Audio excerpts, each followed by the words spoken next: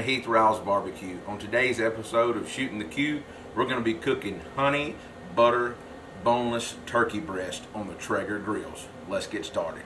Now the first thing I want to do is go ahead and prepare my rub. I'm going to use 1 cup of my honey chipotle. I'll go ahead and put it in a sandwich bag. I'm going to use a 1/2 cup of Turbinado Sugar. And I'm going to use 2 tablespoons of coarse ground black pepper. Now I'm going to go ahead, take that, seal it up, and go ahead and get it all incorporated and mixed up, and just kind of set it to the side and get it ready to go on my turkey breasts. You just want to mix everything up accordingly. That way it's all good and incorporated. Alright, let's set it to the side and get ready for these turkeys. So the first thing I want to do is go ahead and get them out of the pack. Now, I'm not going to inject these, and I'm not going to brine them. Here's the reason why. These from Butterball, these 3-pound boneless turkey breasts, already come with a solution. It says on the pack contains 20% of a solution of water, salt, natural flavor, food starch, phosphate, and other ingredients. So there's really no need to brine. It's already been done for you. And so these are always going to turn out, when you're buying a good product like Butterball, really well. Alright, let's go ahead and get them all out of the pack and dry it off and ready to season. Now you can see once we remove the turkey breast from the packaging, it's in a netting. It's okay to cook this in the netting. If you want to remove it, you can, but just remember your turkey breast is going to lay out when you do that, and it might be some pieces rolled in it, so it's going to make your turkey breast smaller. So the only thing I want to do is go ahead and trim this net off to the edge, basically, you know, and that way I'm not fooling with that part. So once I do that, go ahead and get that knocked down. Turn around this side. There's a little piece hanging. Now, I'm going to go ahead and take my mixture. I've got mixed up in a dredge here. It's got bigger holes in it. I incorporated all 3 of my ingredients. Remember that. Go ahead and start seasoning everything. Now, I want to get a good coat on this, because remember, when you pull this netting off, some of it's going to come off after you get done cooking it.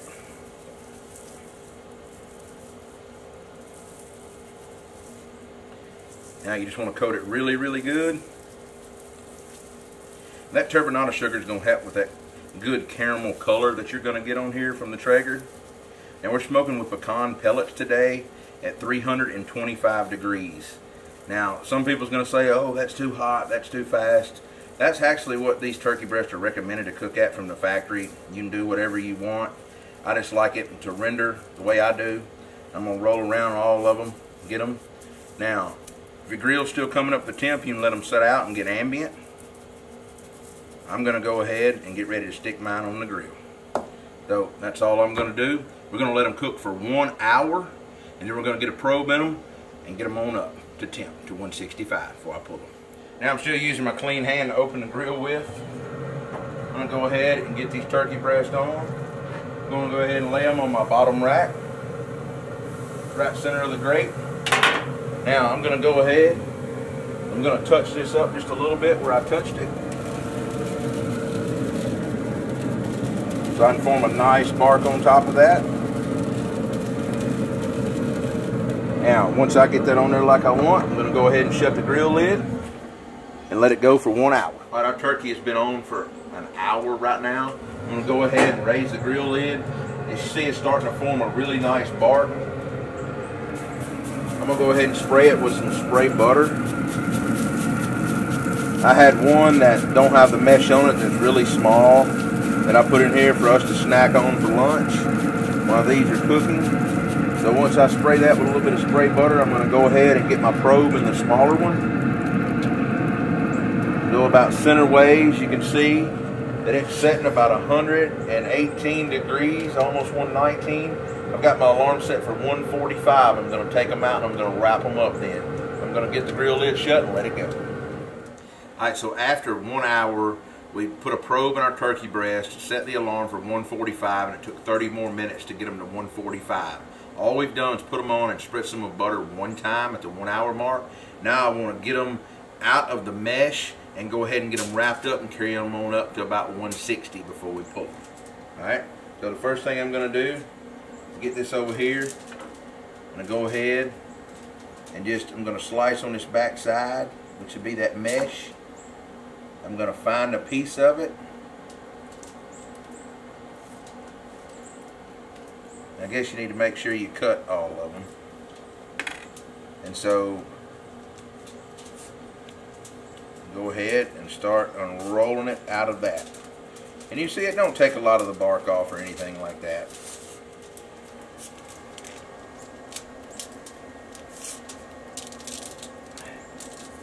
Now, once you get it like that, I'm going to come back and I'm going to pick it up. I'm going to put 1 pat of butter underneath it.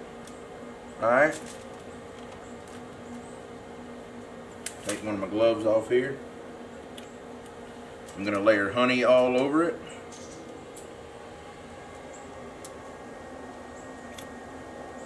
And once I get that done, I'm going to come back with the other half a stick of butter. Alright. And then I want to wrap them up. That's all I want to do. Now I'm going to go ahead and crinkle that down. And twist my edges up and put it up on top. And get it back on the cooker with a probe in it and set it to 160, 161, 162. And then I'll pull it and let it rest. Alright, let's get these back on the grill. Alright, our turkey breasts are off the grill. They've been resting for about 35 minutes so far. We had a total cook time of about 2 hours and 15 minutes total. Now, like I said, these turkey breasts were easy to do because I kept it simple, no injection or anything like that. Let's go ahead and get them out of the foil, get them on the cutting board, and get them ready to cut. Alright, just to recap before we get started slicing here. We took our boneless 3-pound Butterball turkey breast. We didn't inject it. We took a combination of our Honey Chipotle Rub, black pepper, and some Turbinado Sugar, coated the outside, and we left the mesh wrapped around it so we could form the turkey breast up while it cooked. We went ahead and cooked it an hour. We spritz it with butter. We stuck a chef's alarm in it. We continued to cook it for another 30 minutes until it got to 145 degrees. We then took it off, wrapped it up in butter and honey.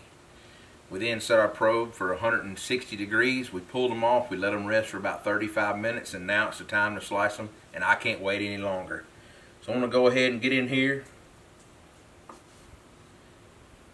Oh man, the juices are looking good on this thing. I like cutting mine about a pencil thick. This is going to make some really good sandwiches right here. Now you can see I've got my turkey breast here. It's nice and juicy and moist, and look at all that moisture coming out of that turkey breast, folks. So good. Now these slices are going to be good and moist here. I'm going to go ahead and take me a little bit out of here, out of the center here.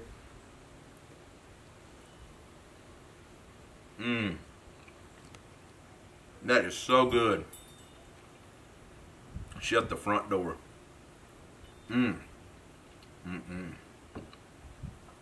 Now, to make it even better, I'm going to go ahead, slice the rest of this up, get it in my pan, and pour those juices over it. Alright, now once I've got my turkey breast sliced, I want to go ahead, and I'm going to put it in my pan here, and I'm going to kind of layer it out. Now, this is optional. You can do this, or you can choose not to. I'm going to go ahead and take what we reserved, these juices, and I'm going to pour over this turkey breast in this pan.